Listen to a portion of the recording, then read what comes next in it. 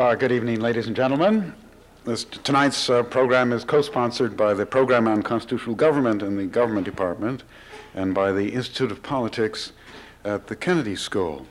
Our subject tonight is virtue and conservatism. Last October, Andrew Sullivan wrote an article in the New York Times Magazine against conservatives who've been scolding Americans and American government for lacking virtue. These virtue scolds, he actually named some, or people like William Bennett, Father Richard Newhouse, Robert Bork, and some others. But it was said, either by Andrew Sullivan or by the person writing the lead or the heads, the Moral Crusade's urbane commander-in-chief is William Crystal.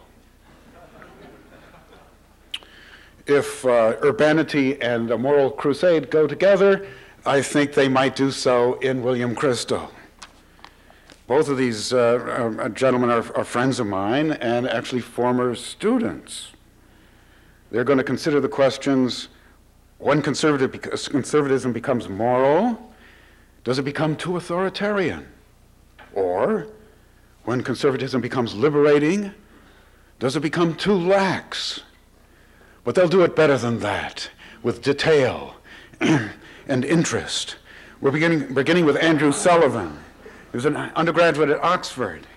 And then he went to Harvard, got the aforementioned PhD in the Harvard Government Department. He's been the editor of the New Republic, and he's the author of 2 books, Virtually Normal and Love Undetectable. William Crystal went to Harvard, and then he went to Harvard after that, also with his PhD from the Harvard Government Department. He was a professor for a while at the University of Pennsylvania, and right here in this very building, the John F. Kennedy School, I think it's called. After that, he went into, after being a professor for a while, he went into politics for a while. And he worked at the Department of Education in the Reagan administration, and he was chief of staff for Vice President Dan Quayle in the Bush administration. And then he became founder and editor of the Weekly Standard. We're going to begin with a statement by Andrew Sullivan, who's wearing this beautiful crimson tie with H's on it, which he just bought over at the Coop.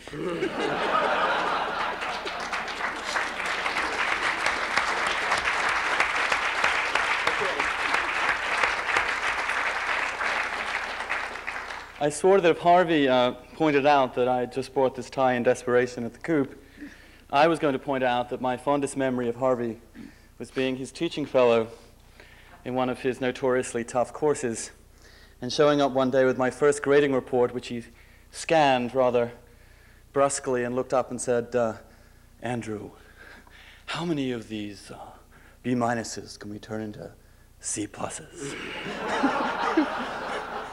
You've already started out with a lie.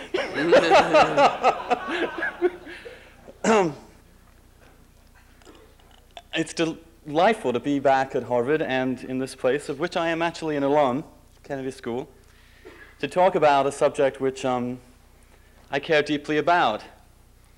Conservatism, what it is, what its meaning is, what the political tradition of conservatism really amounts to, and whether it has been betrayed, even distorted in recent times. I don't come here to bury conservatism, I come to praise it.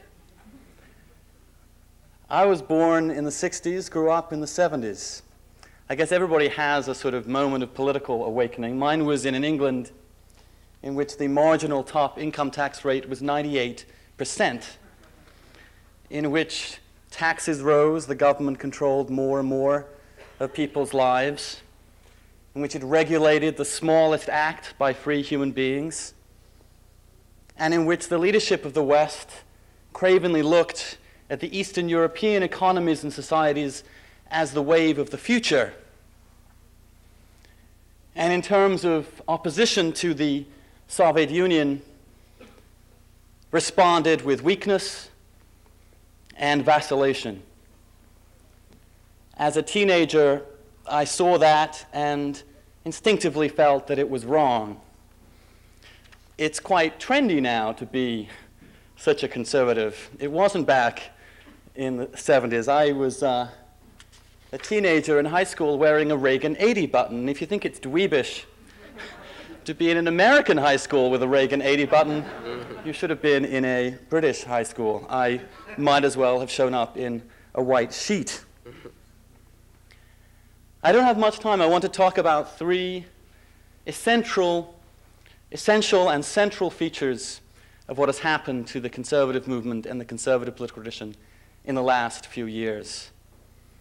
About how what I believe a party and a tradition which was about restraining government, about the limits of government power, about the possibilities of human freedom and initiative, has been subverted ever so subtly but very fatally into the opposite. I'll begin with the most obvious case in which this seems to me to be true, this extraordinary venture of the last year and a half, in which the conservative movement attempted by any means necessary to remove a president whom they regarded as the apotheosis of their cultural disdain. I'm talking about the attempt to impeach and remove a president of the United States. And when you look at that effort, and you look at the building blocks that it took to construct that effort, you see exactly how rotten the conservative movement has become in terms of its own conservative principles. Look at the building blocks. A presidency, the institution of the executive, made vulnerable for the first time by an extraordinary ruling that a president could be vulnerable and sued while in office in a civil suit, even when he has to govern this country and be the leader of the free world. It used to be that conservatives defended the executive against this kind of legal morass. But oh no, conservatism now is in favor of weakening the presidency by legions of civil lawsuits, even when such a civil lawsuit is dismissed almost as soon as it is brought. It is so weak. The second building block, sexual harassment law.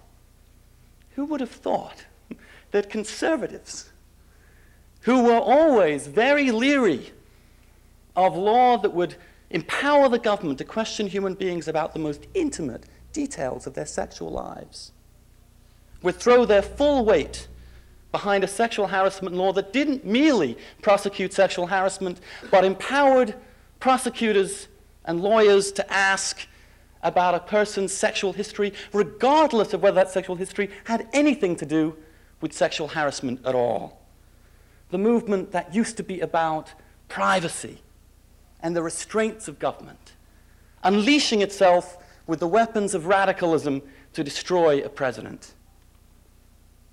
And thirdly, an independent council law. An independent council unconstitutional, unleashed by radicals and by liberals to disturb the constitutional balance, embraced by conservatives because the means, the ends always justified the means. Who was the greatest critic of the independent council? Why, Antonin Scalia, one of the leading conservative political and judicial thinkers. But all that went by the board, because the zeal to destroy a president of the opposing party led conservatives to abandon and betray every single principle they ever held. And why? What was it about? What was it really about? They will say it was about the law, breaking of the law. As if anybody believes that perjury, even obstruction of justice, which wasn't proved, in a civil suit about sexual harassment is equivalent to treason and a crime against the state, as clearly the founders intended impeachment to be, as if those two things were equivalent in any sense of the word. It's not even close whether this was impeachment material. But Mr. Crystal and the conservative movement led the crusade to do this. And why? The answer is in one word: sex. What's at stake in the Lewinsky scandal, the Weekly Standard thundered last year, is not the right to privacy. But the central dogma of the baby boom is the belief that sex, so long as it's consensual, ought never to be subject to moral scrutiny at all. Do you think that if this was about a financial deal, they would have pursued it with such zeal? Do you think they would have gone over the cliff politically if it wasn't about tarring and besmirching someone because of the desire and the need to construct a new sexual morality in this country? Yes, David Frum was right. Yes, the Weekly Standard was honest. They didn't want an adulterer in the White House, and that was the ultimate input and impetus behind their crusade. The second recent element in this grand abandonment of conservative principle lies in another single word, which is related: abortion. It is hard to understate how once conservatism was about allowing people with radically different views, with radically different consciences, to be able to live in a constitutional regime, to respect one another's privacy, to respect one another's differences, but to uphold the law and to govern with moderation and restraint. That is no longer at the heart of American conservatism. Here is what is at the heart of American conservatism. Republicans, I quote, talk a lot about being a majority party, about becoming a governing party, about shaping a conservative future. Roe versus Wade and abortion are the test. For if Republicans are incapable of grappling with this moral and political challenge, if they cannot earn a mandate to overturn Roe and move toward a post-abortion America, then in truth there will be no conservative future. Abortion not simply as an issue, not simply as something of which some people, including myself, might want to make a moral statement about what they believe abortion to be, but as the central issue of conservative politics in this country. The one issue on which there can be no compromise. The truth is, another quote, that abortion today is the bloody crossroads of American politics. It is where judicial liberation from the Constitution, sexual liberation from traditional mores, and women's liberation from natural distinctions come together. It is the focal point for liberalism's simultaneous assault on self-government, morals, and nature.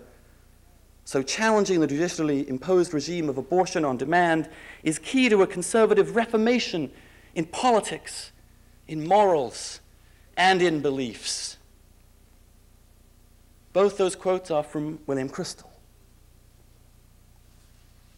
What conservatism used to be about, a defense of people's own consciences against the state, a defense of people's privacy, a defense of the rule of law in a liberal society, has become a reformation in politics, not just in politics, in morals and in beliefs.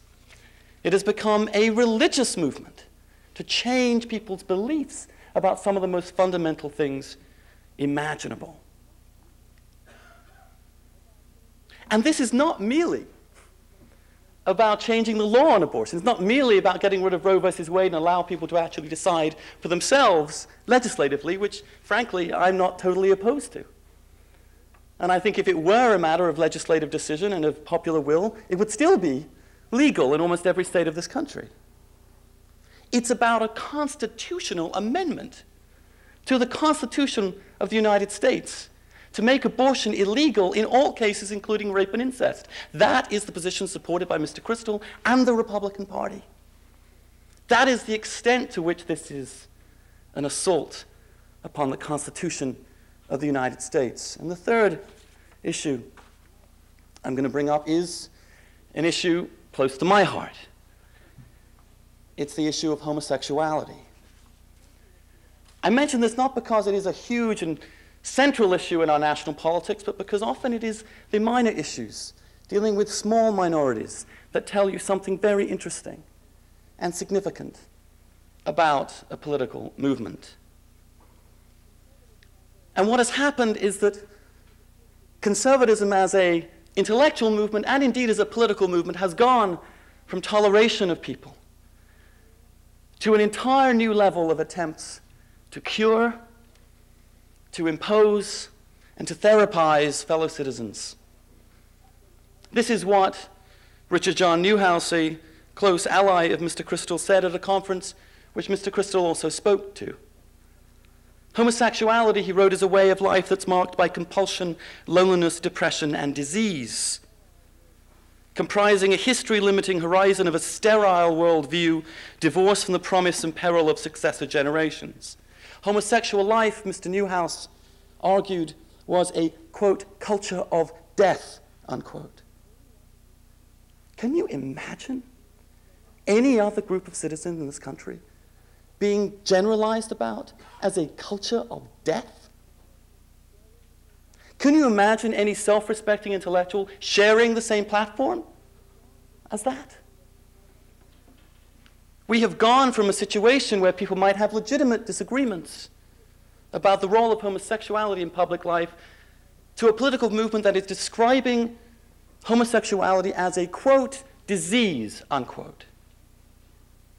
The very words in the brochure of the conference which Mr. Crystal attended and whose papers Mr. Crystal has written introduction to and has recently been published.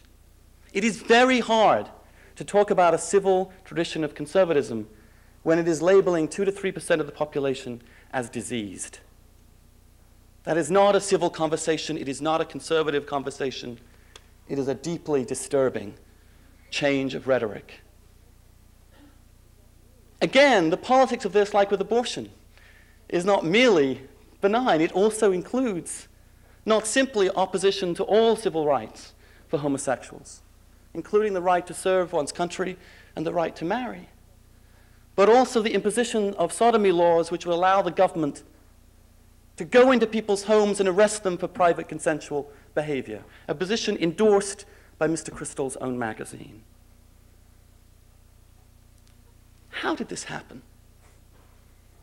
What happened to a tradition that believes in moderation, in constitutional government, in mutual respect?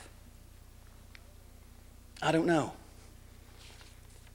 I don't know what happened to the notion of mutual tolerance and respect in a civil society which is inevitably divided by profound issues of conscience. I believe in conservatism as a bulwark against religious war, not as the main impetus to launch a religious war. I believe in a conservatism that believes that government can act neutrally and equally towards all its citizens with restraint and moderation, and doesn't target particular citizens for extraordinary demonization and stigmatization. I believe in a conservatism that can embrace all Americans and attack the real problems of overweening government, instead of a conservatism that has become complacent about the size of government and compensates by any manner of fundamentalist screeds and crusades. I'm nearly done, but I want to say this, that many of you here are of a different generation. You may have grown up seeing a conservatism that is markedly different from one that was around only 15 years ago. Whether you are liberal or conservative, you all have a stake in the future of this political tradition, in rescuing it from the fundamentalists, in rescuing it from the fellow travelers of the fundamentalists, in restoring the calm skepticism of conservative constitutionalism and facing down what Reinhold Niebuhr called the frantic orthodoxy which has replaced it. Thank you.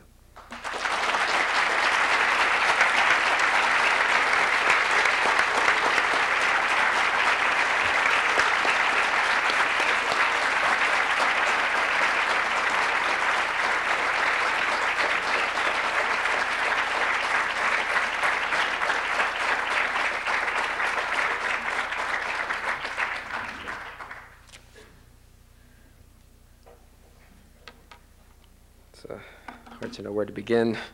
This is a little different from responding to Sam Donaldson.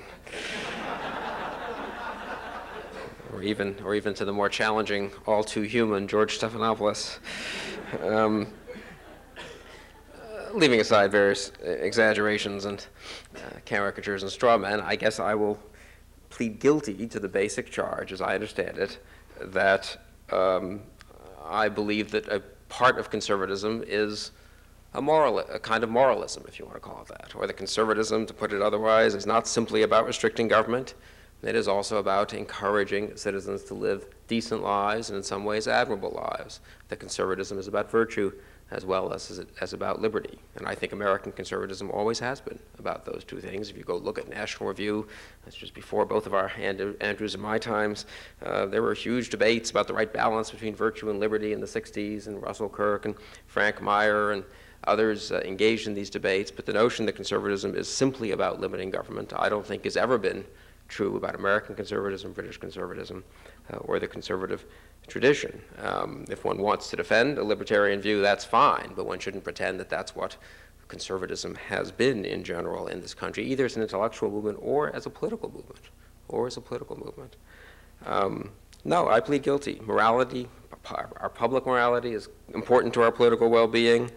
I plead guilty to the charge that I believe that amoralism is more of a threat to this country than moralism.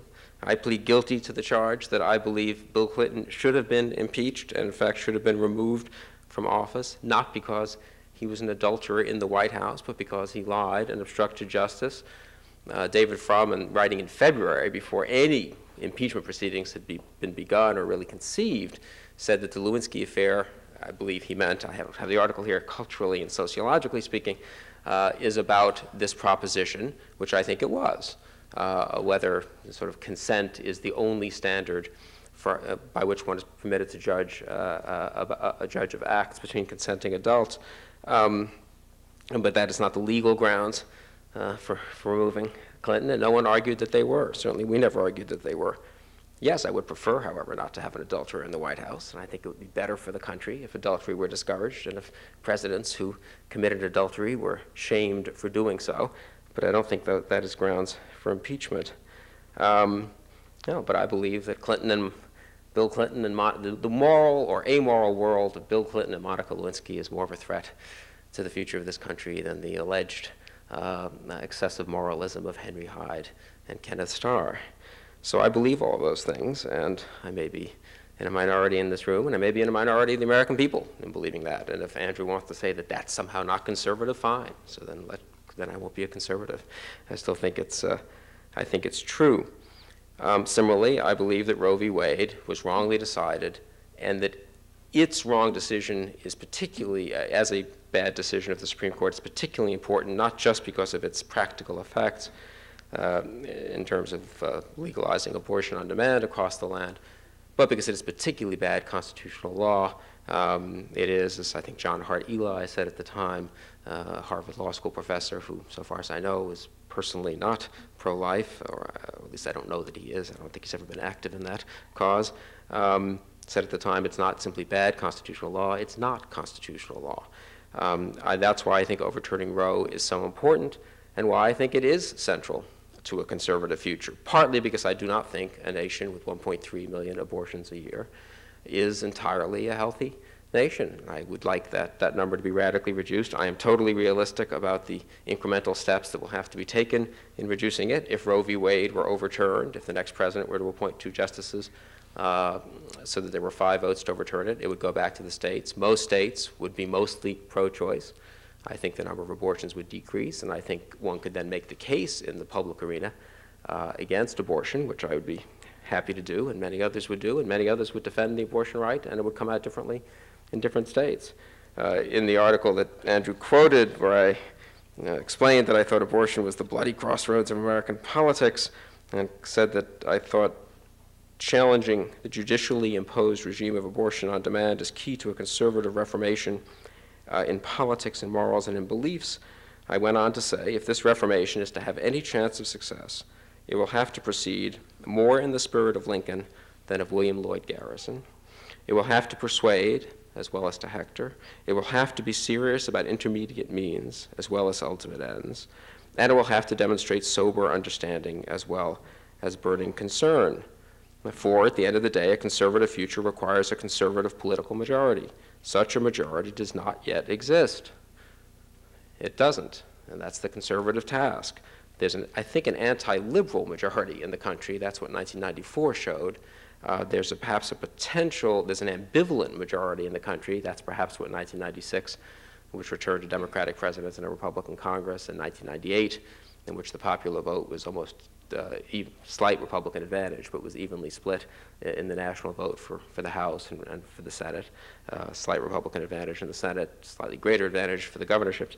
We have an ambivalent majority right now. There's as yet no governing conservative majority in this country, and I said creating such a majority is the task before us. So I don't pretend that that majority exists, but I don't see why it shouldn't be a perfectly legitimate task for conservatives to persuade others of the correctness of our beliefs and to seek to reform society. I mean, that's what a reformation is, and not just politics, but also manners and morals and beliefs. Obviously, some of those things have to be changed simply through persuasion.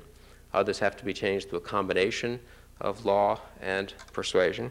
But I understand perfectly well it's a constitutional democracy, and I'm happy to work through constitutional forums to try to affect these changes. I do think Andrew is being disingenuous and pretending that conservatives have never cared somehow about beliefs and morals, and that we're supposed to limit ourselves to this very narrow political task of curbing the size of government. At least that's not the conservatism that attracted me as a young man. It's not the conservatism that Bill Buckley's first book was called, I believe, God and Man at Yale. It's not the conservatism of Whittaker Chambers or of Ronald Reagan. Barry Goldwater, whose book was called Conscience of a Conservative, and if you read it, is not simply by any means a libertarian book, though he changed his mind a little bit later in life. I think this is the tradition of American conservatism. It may not be right in every respect. There are parts of the American conservative tradition I don't agree with, and I think liberals have been right about a fair number of things, and especially in the 50s and 60s, and that's fine too. People shouldn't choose their positions based on what tradition they come from, but whether they think they're correct. Andrew's article in the New York Times Magazine that Harvey referred to, and that Andrew to some degree sort of updated the arguments from tonight, is a very interesting and well-argued polemic.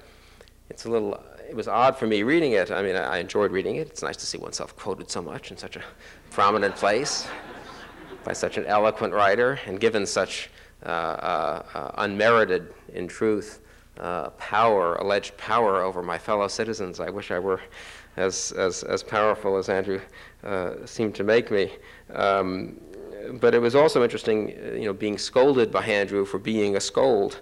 And what strikes me the most, I don't know whether to be it's hard being at once a scolder and a scoldee. But what strikes me the most, and I think what puts the lie, in a sense, to Andrew's argument for, gee, can't we just take all this moralism and moral indignation out of politics, is, of course, his own moral indignation, which I respect. Andrew makes moral arguments for same-sex marriage. He makes moral arguments against the current policy on gays in the military, and he makes them with some moral fervor, and he's entirely entitled to. And I respect him for making the case seriously, but the notion that somehow the right wing is dominated by all these fervent moralists, and then there are these prudent, calm, laid-back, old-fashioned conservatives who just are taking things one step at a time and trying to get bold and radical appeals to justice out of politics, simply isn't true. In fact, I mean, if there would be an attitude that could be taken, for example, on the issue of gay rights, for example, that would say, don't push this issue. Gay rights has made a huge amount of progress over the last 20 or 30 years. Why provoke America by insisting on the right to marriage when that's the one place where a majority of Americans seem to want to draw the line? That, in fact, would be, I believe, the Oakshottian argument in this area. Andrew doesn't make that argument. And I'm inclined to respect him for not making it, because I prefer actually to see, though there are prudent reasons perhaps why you don't want everyone making moral arguments all the time in politics, this is an important issue, and it should be confronted on a serious moral ground and not simply on grounds of prudence or what the traffic will bear in society. But again, he appeals to justice in making his arguments, and it's rather hard to then tell sort of the other side of the argument that they can't appeal to justice, and they can't make arguments based on first principles on their own right, in their own right. It's an odd time in America at the very end of the 20th century when politicians are fearful of appealing to morality. You know, to be called a moralist is the sort of one charge that they all shrink from. Anyone who prefaces any statement, especially a conservative, on any serious issue, has to preface it with several sentences about how he's not trying to impose his views on anyone else, and he doesn't want to sound like a preacher, and he doesn't want to tell other people how to live, but he humbly believes that perhaps, you know, we shouldn't have 1.3 million abortions a year. It is an odd culture, I think, where where morality doesn't have confidence to speak for itself. But I think that's not a healthy situation. Again, I think the problem with America today is not that there's too much moralism, but that there is too little morality in public life, that moral considerations are scorned rather than elevated. And that's not to say that you can simply invoke the word morality, or that one has to obviously explain the moral case.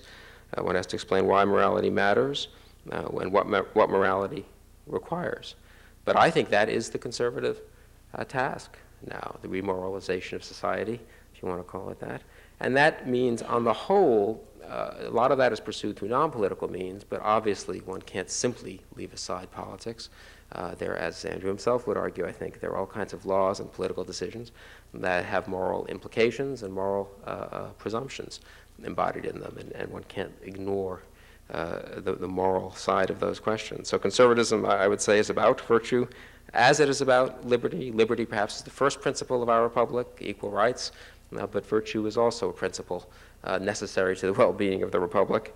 And the truth is, for all of Andrew's sort of flattery of me as being such a powerful political figure, the vast majority of Republicans and conservatives are with him on this. They're terrified of the religious right. They spend all their time explaining how they're not in bed with moralists like me. They ran away from the Clinton impeachment as fast as they could. It's a pure fluke that Gingrich got deposed as a result of the election losses. Livingston wasn't in charge yet. Hyde just went about doing his business, and the Judiciary Committee impeached Clinton, and everyone got so furious at Clinton for continuing to stonewall that they actually managed to get him impeached through the House. The Senate got rid of it as fast as it could, and Republicans are now desperate to put it beyond us. There's no great, I wish there were more appetite for engaging in moral argument on the right. There isn't much, and I'll do my best to increase that appetite, but I don't expect to have a huge amount of success. If you look at the presidential candidates, they're not exactly where I am on overturning Roe v. Wade. All the mainstream candidates are busy basically reassuring pro-choice voters that even though they're personally pro-life, they're not going to do anything too serious to advance the pro-life agenda. So I'm afraid in the short term, and I think the reaction to Clinton shows this, Andrew may well be winning in this intra-conservative fight, but I do think in the long term the moral component of conservatism is important, not just to conservatism, but to the country.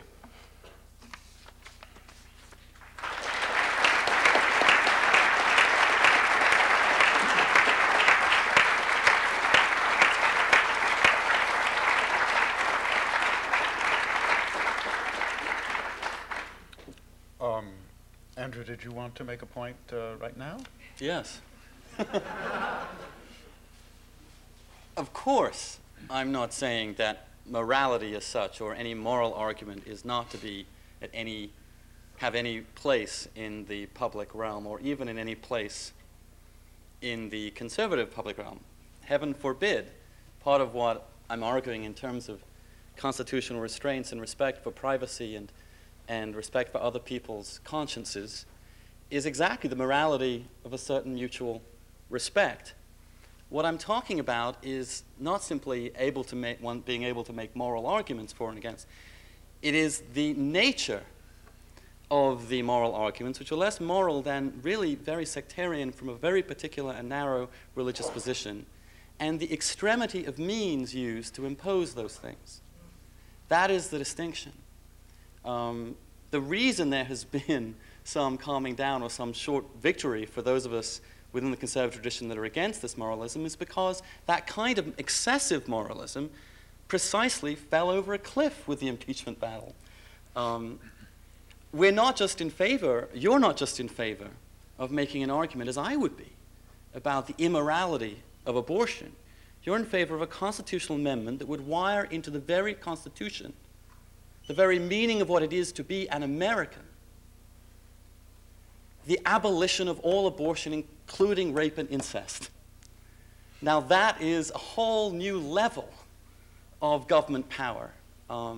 You weren't interested, as I was, in writing and talking about Clinton's failures and lies and deceptions, and I'm on record as calling for his resignation. What you wanted was the use of the Constitution itself and its impeachment clause to remove him for those reasons. Another complete difference of degree in terms of the use of moral arguments. What we're talking about is not amoralism and moralism. It's what I would think of moral prudence and moral extremism. Indeed, not moral extremism, but religious extremism. There is a distinction between making moral arguments in a democracy which appeal to law, which appeal to nature, which appeal to common things, and making specifically and entirely religious and sectarian and essentially Protestant arguments to impose them by extreme means on the rest of the population. That's what people reacted to, and that's what, thank God, Americans said no to in this last 18 months. You know, I think it's just ludicrous. I mean, the notion that Clinton was impeached for some sectarian reason or because of religious arguments, I was making these Protestant arguments, or Henry Hyde was making these Protestant arguments, and I mean, what's that about? On abortion, I've never appealed to any religious text that I know of, and I don't believe anyone who's written in the Weekly Standard, maybe one, I don't think anyone has, on those articles we've had on the issue has appealed to a religious text. I mean, this week in the Weekly Standard, you sort of have a piece bizarrely saying that George Bush is okay because he's a born-again Christian. That's just not true. Go read this week. Fred Barnes went down and interviewed, Fred Barnes, who used to write for the New Republic, went down and interviewed George Bush and reported an interesting fact about the leading Republican presidential candidate, which is that he apparently, it seems, his religious belief is a little more important to him than most reporters have known. I think it's an interesting fact. People can decide whether they like him more or less because of that, as they wish. But it was not that. It was a very interesting piece saying, because this man is not just a Christian, but a born-again evangelical Christian, he is therefore more qualified to be leader of the Republican Party.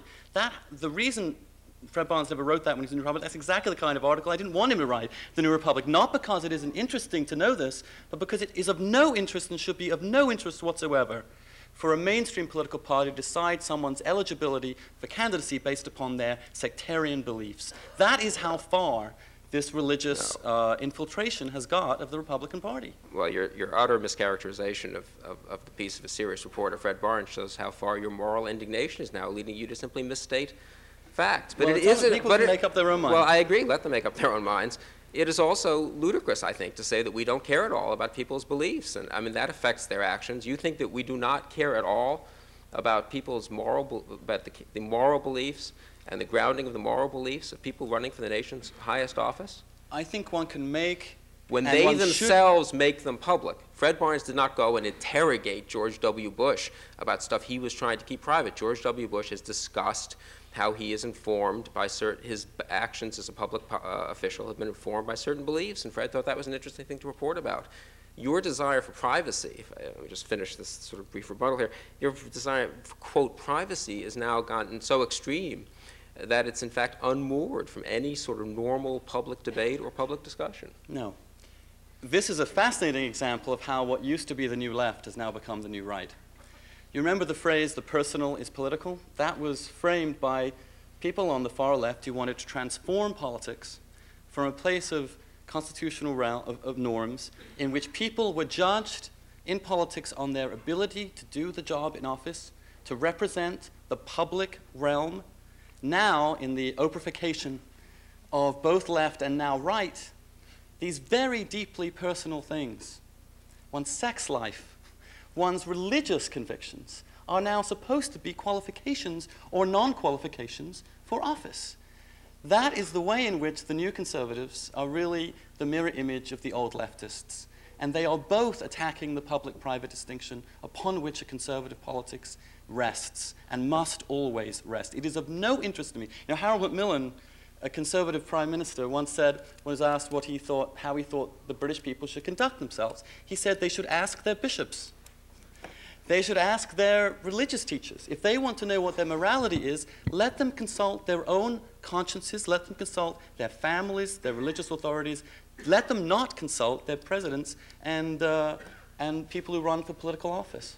Yeah, I disagree with that comment of Harold Macmillan, and I think much of modern American conservatism is not based on this Tory view that it would be, of course, that government is so restricted, and it is not consistent with the principles of American democracy, I believe, which is based on the Declaration of Independence and the moral claims in the Declaration, unlike the British Tory tradition, to try to so restrict American public life. So we have a fundamental difference on that. I am not for going around inquiring into people's private sex lives. I've never done it. I don't approve of doing it. I disapprove of people on both sides who've done it, and I don't believe, in fact, that conservatives have done it. It's done all the alleged sexual McCarthyism. Have you read the Starr report? I mean, it is the most grotesque invasion of. Now, look, you will argue, as I know you will, and to some extent you are justified in arguing, that because Clinton himself engaged in these horrifying distinctions between what is and what is not sex, that Starr had a duty to cover it to some extent. And I agree with you, to some extent. When you read that report, one cannot be aware, as most Americans were, that this man was motivated not simply by those legal concerns, but by a desire to expose somebody mercilessly in the most intimate aspects of their life in ways that we never, ever needed to know. We never needed to know that, for example, there was oral anal contact between Monica Lewinsky. That was a conservative that wrote that down. That is where conservatives have come, to the most prurient invasion of people's private lives, and not just invasion by private citizens or by the muckraking press, but by an independent counsel with the full weight of the law and the threat of imprisonment if you lie to him behind him. You know, the movement that once destroyed the Soviet Union has begun to echo the very kind of tactics in terms of abuse of government power that the Soviet Union used to represent. Look, that's also ludicrous, if I might say. I was always against the Independent Counsel Act. I'm against it now. I think the impeachment would have gone much better if Congress had done its duty, which I urged them to do early in 1998 and not leave it to Starr. That is one of the real problems with the Independent Counsel Act. It gets turned into a legalistic question of him having to prove that Clinton lied about his definition of sexual relations or his claim that he hadn't engaged in sexual relations, instead of what it should have been, a serious congressional investigation into whether the president obstructed justice and lied under oath. So I'm glad to have converts to opposing the independent counsel law. I'm not a convert. I was against it from the beginning. And that's why you put on the cover Starr, when he issued his report, as portrayed him as Mark McGuire with the headline "Starr's Home Run." You were so appalled by his report that that's what you did. I wasn't appalled by his report. I never said I was appalled by his report. I think Kenneth Starr. Was it relevant in the report for Starr to mention that one of these trysts happened on Easter Sunday?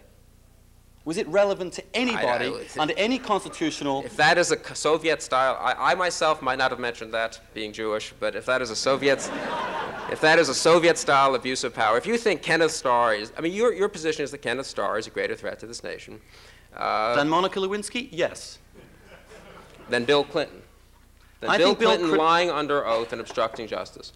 That's the fundamental difference between us.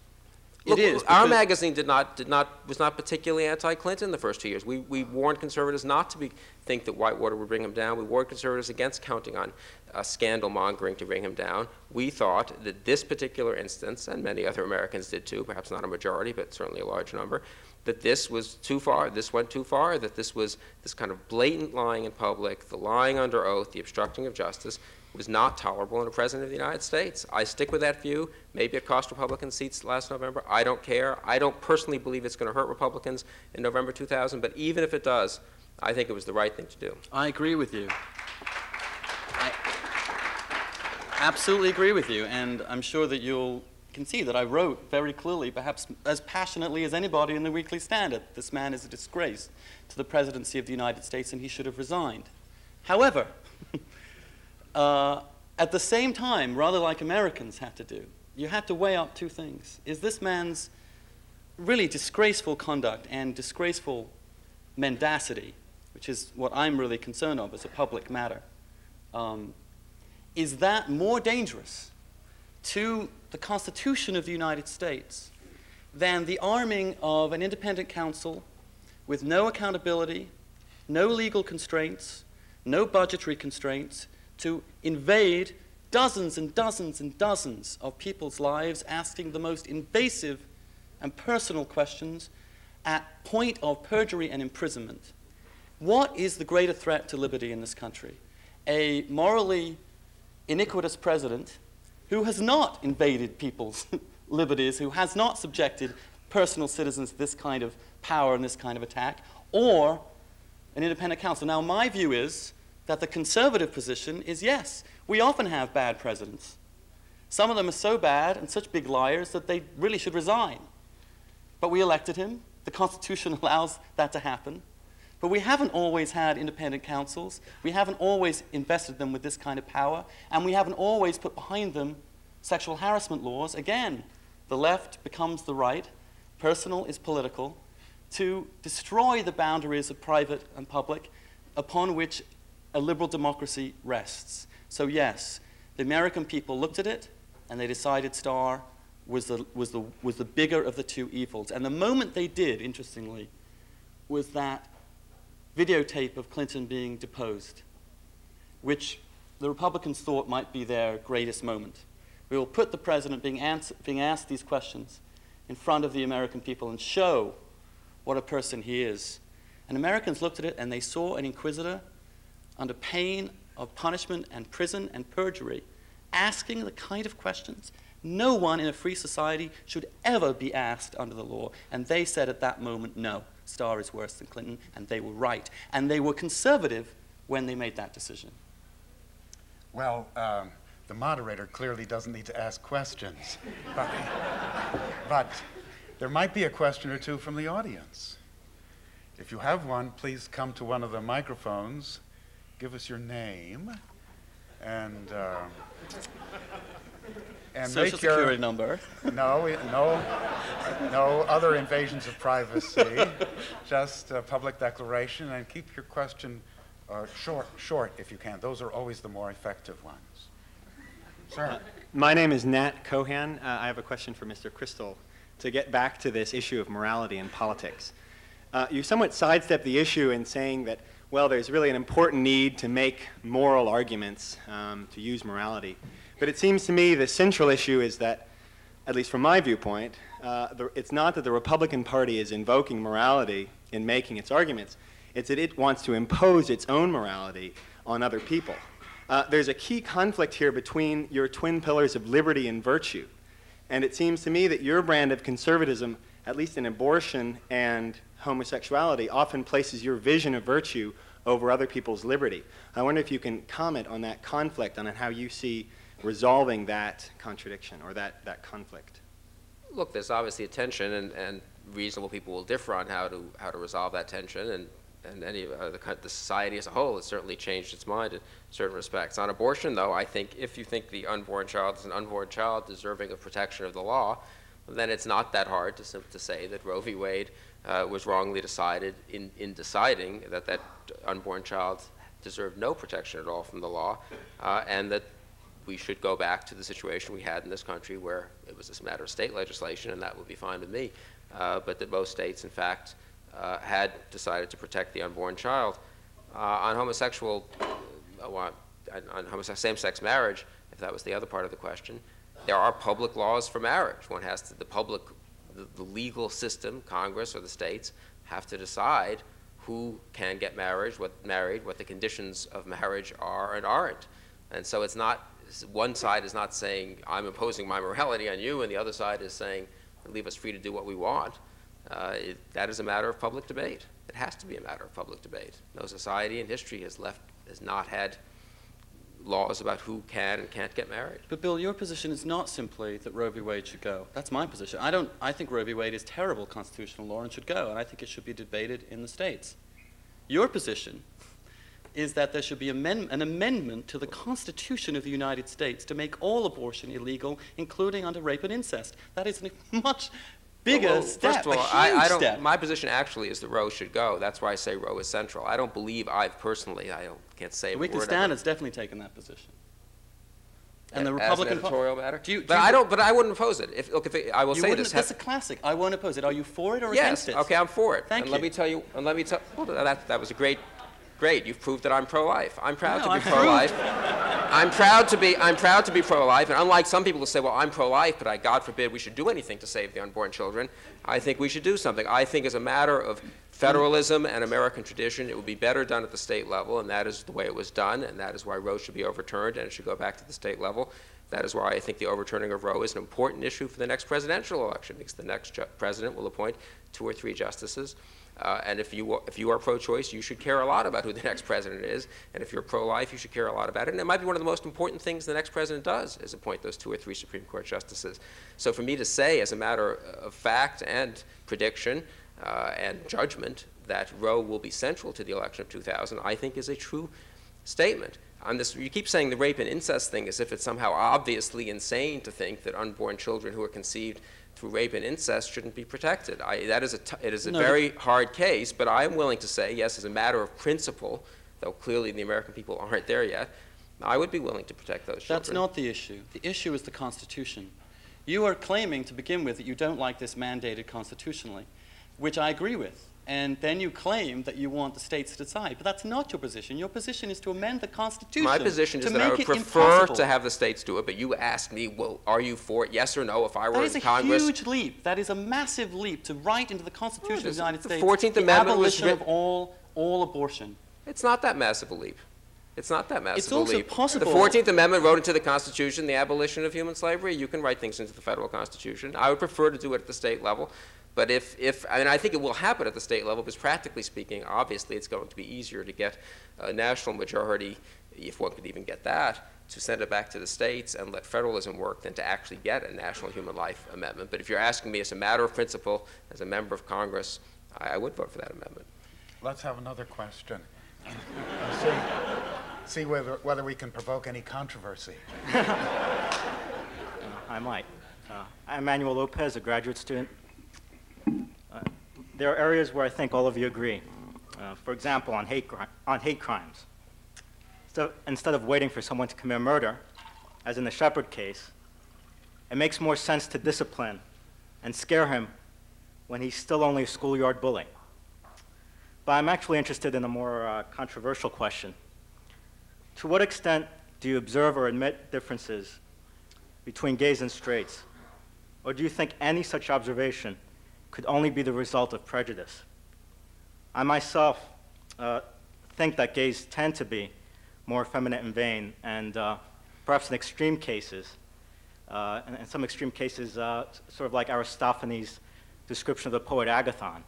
So maybe there's some constancy here over 2,500 years. Aristophanes scholars. Aristophanes scholars.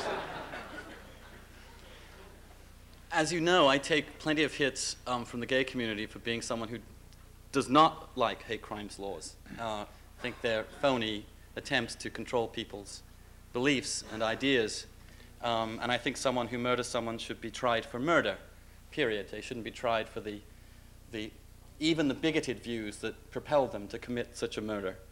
I don't think, because I'm a conservative, because I don't believe the government should be involved in figuring out, as Queen Elizabeth I said, windows into men's souls. Secondly, I do think, yes, I think you should be able, and we should be able to make generalizations about some groups if one is constructively trying to make criticisms or improvements or arguments about groups in a constructive fashion. If one is making pathetic, derogatory remarks about people in groups, then I think it reflects very poorly on you. I certainly wouldn't want the government to punish you for it, but I certainly think it reflects poorly upon you. And I bemoan the sort of politically correct view that you can't actually talk about these things openly without fear of being called a bigot or otherwise. However, I do think that saying that gay people should be cured, that they're diseased, and that the response to fellow citizens is to put them into mental hospitals as the appropriate response to their dignity as human beings, is a pretty despicable way of behaving, and it is something which, Bill, you've tolerated and sat among, and it's time it stopped. I don't believe I've tolerated anything despicable. I spoke at one conference, which most of the panels of which, well, I didn't go to any of the panels except the one I was on, but the papers of which I later read, most of which seemed to be perfectly reasonable arguments, mostly about public policy, and then some by people who had been homosexual, who said that they were grateful that they no longer were, and others who were involved in that process. And I have no independent way of judging, how many people those represent or what the sort of deep psychological truth there is, and I don't address that at all, and I never have claimed to have any great knowledge or ability to address that. Let me say one word about, not quite about hate crimes, but about sexual harassment law, since Andrew mentioned that, and I'm not sure if the questioner did as well. I think like many people now that sexual harassment law became overbroad and in terms of the evidence that was allowed to be discovered by a plaintiff, and that's of course why Monica Lewinsky came into the Paula Jones case in the first place. But I am not against sexual harassment law. Now maybe that makes me not a conservative, but I do think one of the achievements of feminism, of which I approve, is the abolition of an old way of life in this country that was, in my view, unjust, and that the government was right to step in to prevent, of employers abusing employees, and to the degree that, the legal system, as always, overreacts when it gets into these things. But I am not in principle against sexual harassment law. It's not self-evident to me that what Bill Clinton is alleged to have done, and I believe did do, vis-a-vis Paula Jones, should be beyond the reach of the law, that the governor should be able to behave that way to employees of their state government. I don't think that's self-evident. I agree that in thinking through the rules of evidence and the rules of procedure for sexual harassment cases, as with many others, that's a complicated issue, and I'm not an expert on it. But since you had mentioned sexual harassment law, I just wanted to say that. I don't know if we differ on that or not. Yes. My name's Amy Sullivan, and I think one of the problems some people have with conservatives and abortion is that it seems to have become more of a political issue than a moral one for many, but not all, conservatives. I actually worked for Tom Daschle on the abortion alternative that he proposed a couple years ago, and although we had a few nice things written about it by Mr. Crystal, it failed miserably without the support of a single conservative senator. I'm wondering if conservatives can afford politically to do anything that might make this big issue a little less visible. I think the distinction between morality and politics is critical in an issue like this. In fact, if we don't have such a distinction, we're going to have a war. We're going to have exactly the kind of religious war in this country that liberalism and, by extension, conservatism was designed to avoid. I'm pro-life. I believe that I could never be a party to any abortion of any kind. I'm a Roman Catholic.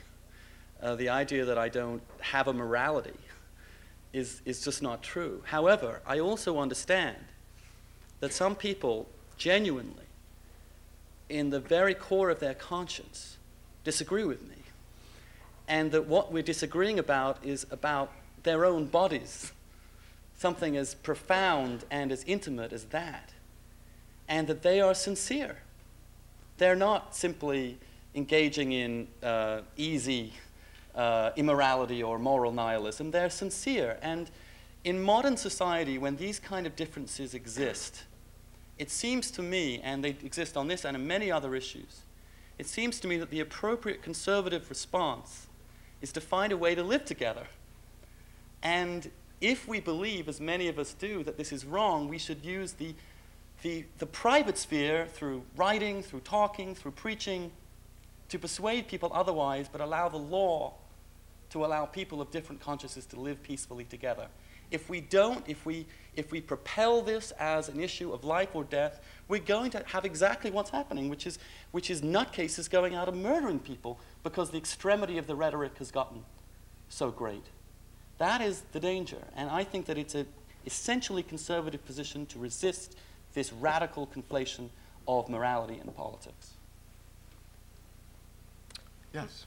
My name is Jacqueline Newmeyer, and I'm a sophomore at the college from Washington, D.C.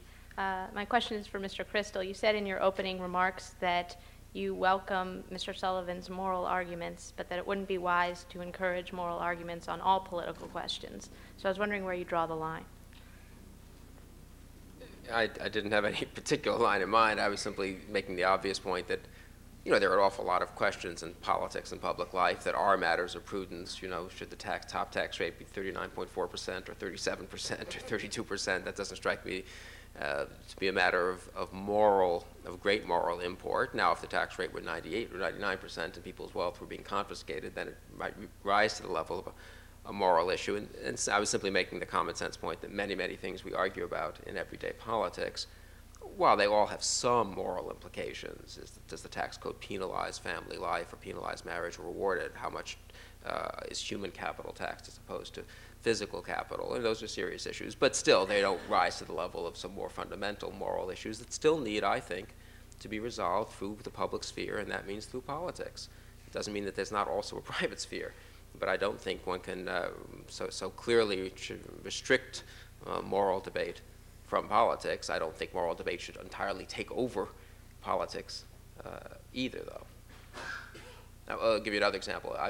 The Weekly Standard has been very critical of the Clinton administration's foreign policy with regard to China, also the Republican Congress and the Republican Party's foreign policy with regard to China, because it's driven by, almost entirely, in my view, by commercial considerations. Trade comes before everything else, before national security, before human rights. Now, I can think of occasions, as anyone could, where human rights might have to be sacrificed. Putting human rights at the absolute top of your list of foreign policy concerns might have to be a sacrifice for the sake of absolute strategic necessities and geopolitical considerations, but I would give human rights quite a lot of weight, and I think in this case it's being sacrificed foolishly for no important consideration. So, I mean, there are many times in politics where there's not, morality is not all on one side or another, and one has to balance and one has to weigh things. And if I could just maybe tie that into the previous question about Senator Daschle's version of the partial birth abortion ban, I did think there that there was an opportunity for the pro-life movement to be a little more flexible in the means it sought to take, the incremental means it sought to take to advance the pro-life cause. That was a complicated argument, and it had to do with legal analysis of language. The different senators were arguing. I'm not sure whether I was right or not, frankly. But I do think in some respects the pro-life movement has been not necessarily too extreme, though there are a few extremists in the movement as in any other, but maybe a little too rigid in terms of its tactics, and has failed to find opportunities to make incremental advances and to persuade our fellow citizens. Yes. Hello, my name's Giles Edwards, and I'm a special student here at the Kennedy School. I'm sure you can all tell that. My question is for Mr. Crystal. You said in your speech that the most important thing in the American Constitution is justice. And then you went on to say that the only part of justice you specified was equal rights. And I'm wondering why you, as a conservative who presumably support the Constitution and think that's the core of America, don't support equal rights for homosexuals. Yeah, I'm not sure that I think I meant to say that the Declaration obviously embodies the claim and the truth that all men are created equal and endowed by their Creator with certain inalienable rights, and that we are equally endowed with those rights. And I believe that is the core principle of the American regime. And I believe, we have progressed towards equal rights in our history, often with great difficulty. And I'm for equal rights for all individuals. I don't know exactly. The end of that sentence is, among them, life, liberty, and the pursuit of happiness. Have you ever considered the possibility that you had a right to pursue happiness which did not include the right to marry the person you loved? Ever?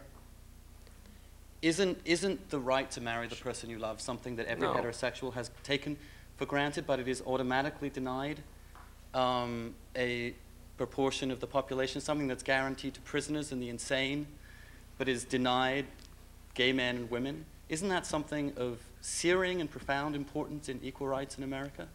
Well, it certainly wasn't thought to be by the people who wrote the Declaration. Well, neither was equal rights for blacks and whites. That's not true. That's not true. They knew that was an injustice. Most of them knew that was an injustice, and they sought to put slavery in the course of ultimate extinction. And it's a great thing that this country. They didn't regard it for women either. No, that's not true. They believed all men are created equal. Just no right to vote. Well, that's correct. And as a conservative, you should know that rules of voting, for example, people don't have the right to vote till they're 18 or 21. That's changed the record. It's a little different from fundamental equal rights. But I'm in favor of women's suffrage. Let me say that on the record. Though the gender gap has made me wonder sometimes whether we'd be better off going back to the wisdom of the founders. No, but you're simply defining, to define an absolute right to marry whoever one wishes is simply to define that as a right, and that's something that needs to be debated. It certainly was never thought to be a fundamental right until, 25 years ago or so, when people started to argue that it was. And I think it's an important argument to make. I don't happen to agree with it, but it's a legitimate argument to make in the public sphere, and it's a profoundly moral argument. Yes, sir. To what extent do you think the presidency of Bill Clinton has aggravated some of the ruptures we've discussed tonight within the Republican Party? I cite to what I think of his taking of the traditional Republican idea of economic liberalism through his continuation of Alan Greenspan as chairman of the Federal Reserve and his appointment of Goldman Sachs investment banker Robert Rubin as treasurer, who would, in my mind, be very considered sort of a country club Republican, in quotation marks. That's if anyone would care to comment. Yeah, he has. He's a very conservative president. The brilliance of Clinton was to co-opt the moderate Republicans. And I think many moderate Republicans last time in the election voted for Democrats because they didn't recognize their own party anymore, especially in this part of the world, in the Northeast, and to some extent in the Midwest. When Clinton has signed on welfare reform, when he's put the budget into surplus, when he's pursuing a reasonable foreign policy and not crazy moralism of the left or the right, he's, as he once said, the very beginning, according to Bob Woodward, we're Eisenhower Republicans. And they have been Eisenhower Republicans. And oddly enough, I mean, Harvey once wrote in the Weekly Standard a very interesting piece after the acquittal about the relationship of virtue to propriety and the importance, even when one is not virtuous, of seeming to be virtuous for public norms. Well, Clinton did his best to appear virtuous. He did his best to cover everything up. It was conservatives that wanted to unleash and unveil all the iniquity beneath. So conservatives are not only destroying constitutional balance, they're destroying propriety as well.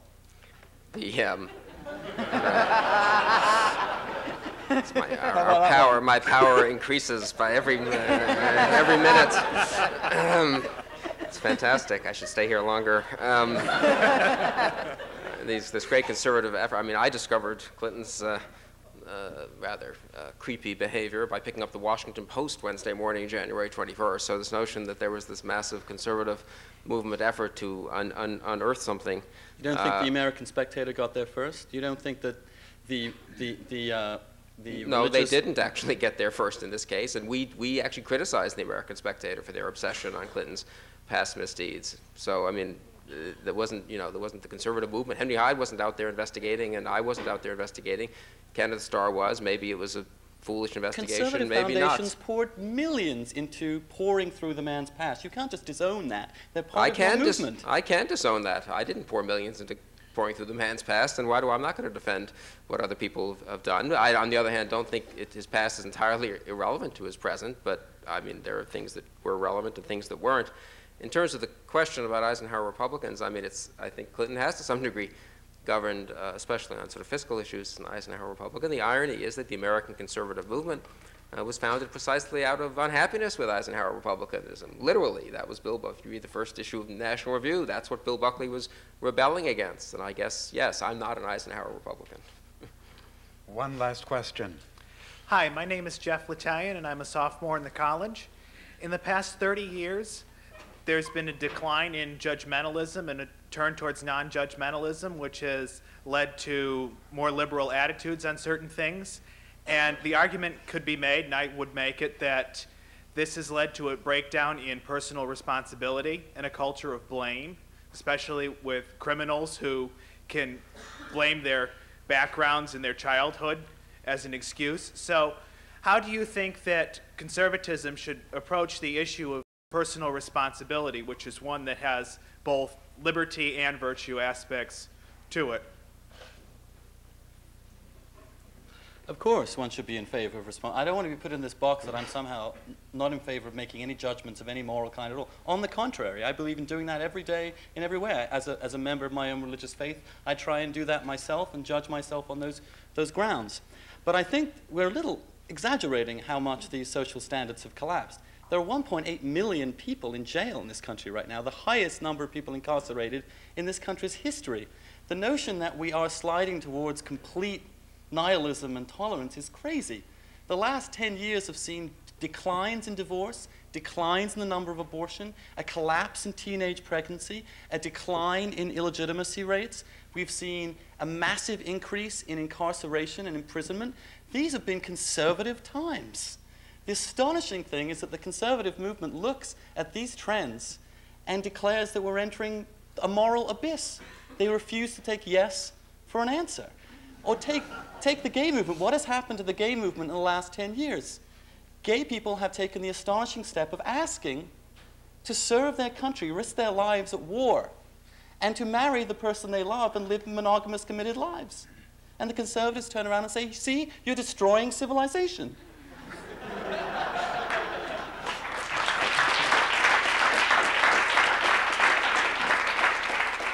I mean, what do they want us to do? And the reason this has happened is not because they're making sober judgments about what is happening in society and making sober conservative moral arguments. It's because they're driven by a fundamentalist religious zeal which wants to impose their idea of a kind of America on the rest of society. And the more America becomes conservative, the more it becomes diverse, the more it becomes integrated as a society, the more hostile and angry they will become. And Bill, you've just acquiesced in that kind of frantic orthodoxy. Most of these people are very strong members of a very particular religious sect, and they're certainly not Jews. And they are engaged in a very clear attempt to reform the society. And conservatives, of all people, need to resist them.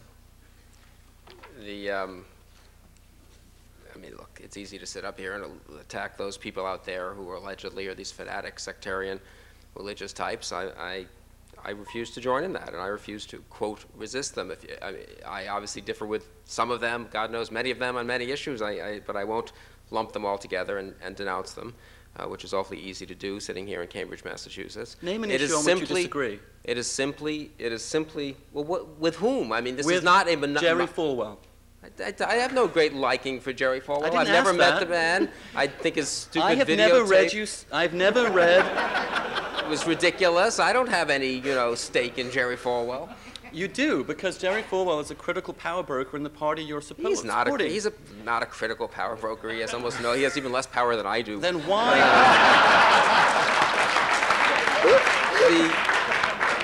Let me just put this. Let me just. The opposite is the truth. Why is Steve Forbes converting to fundamentalist Christianity? These people have no power in the Republican primary base. Of course they have considerable power in the Republican Party base. I'd just like to know one issue upon which you disagree, say, with Pat Robertson. One issue of public policy. I'm sure there are many. I don't just name one. I don't think he can actually steer those hurricanes away from Virginia Beach. I don't know.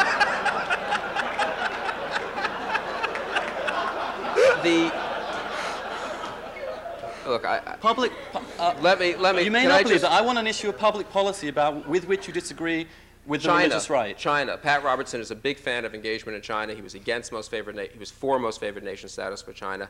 I'm against it, if you want. I mean, he doesn't exactly take a huge number of positions that I'm aware of on most public policy issues, but there's one. I'm sure there are many others. But I'm not going to defend myself here by proving to you that I differ from Pat Robertson. I'm going to say just put the shoe on the opposite foot.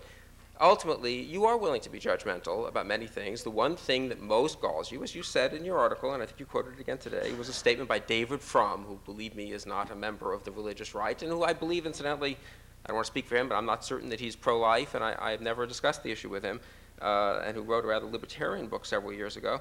David Frum wrote that the core, I think Andrew did quote this tonight, right? What's at stake in the Lewinsky scandal is not the right to privacy, but the central dogma of the baby boomers, the belief that sex, so long as it's consensual, ought never to be subject to moral scrutiny at all.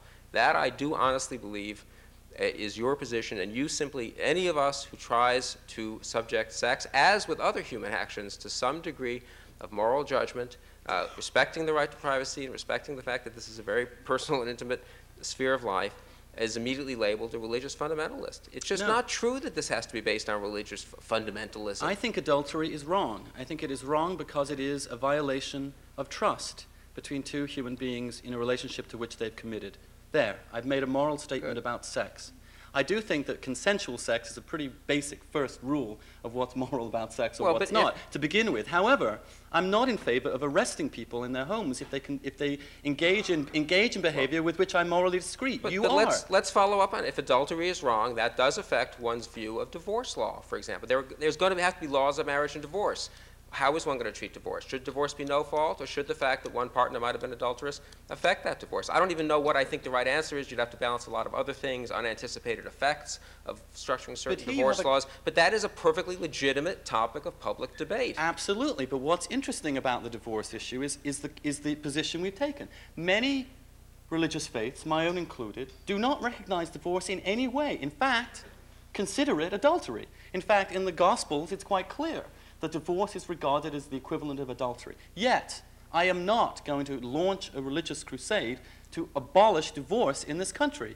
You make exactly that false judgment. That's just not true. On divorce, you're prepared to accept something. On abortion, you're not. On both, I'm willing to say that they are matters of public policy and public judgment in which one has to balance, obviously, many considerations, and I balance them as I think is appropriate. For most people, abortion is a matter of even deeper conscience than divorce, and yet you're prepared to violate the live and let live idea of allowing people that space to make their own choices with abortion, but not with divorce. That's just demagogic, because in fact, if the unborn child deserves protection, what does it mean to say that it's a matter of deep conscience for most people? It's clearly a matter for women involved of much more profound difficulty in terms of the regulation of their own actual bodies and indeed their own right to conduct and to have control over their own bodies than simply the right to divorce. It is obviously something that stirs up far greater difficulty and far greater strife. Yet you are much less compromising on something like that than you are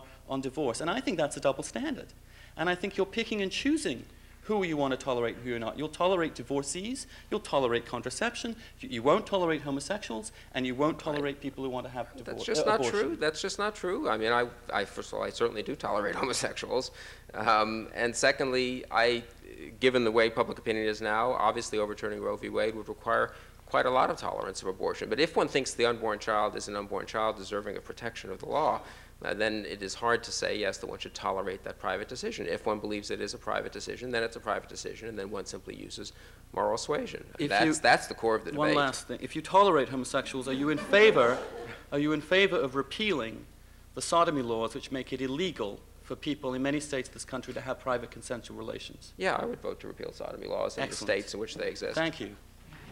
That's a start.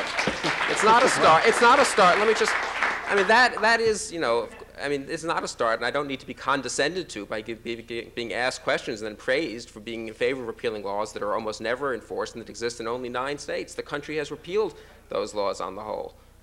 Well, I'm just... I think we have to stop now. Ladies and gentlemen, you came for a debate, and you got one.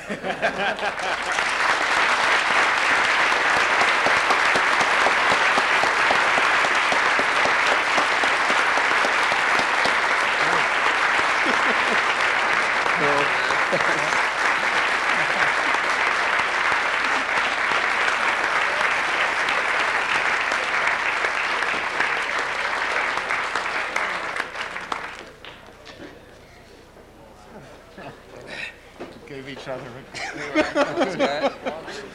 It's lively. a good thrashing. This week. Yeah.